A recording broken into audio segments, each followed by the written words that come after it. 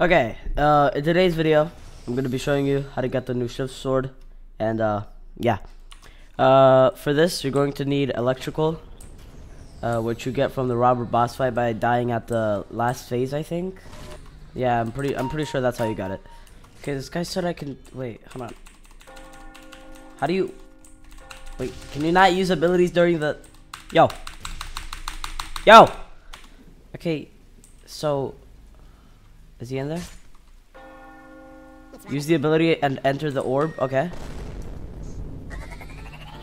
Oh, there. Oh, okay. So you hit two people with the electric orb while they're in the time orb, and then you would get the badge. Okay, hold on. Let me showcase this. I actually don't know what this is. Thank you to this person and this person for helping me. What happened? Hold on.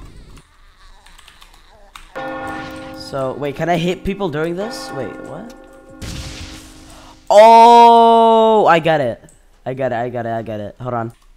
So, place E, okay, there, and then, boom, yo. And then if they're like, I don't know how to explain this. Okay, so you press E, and, oh, they can hit you, okay.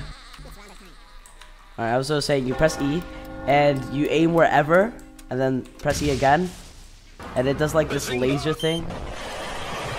I'm pretty sure that's how it works. I dream about cheese.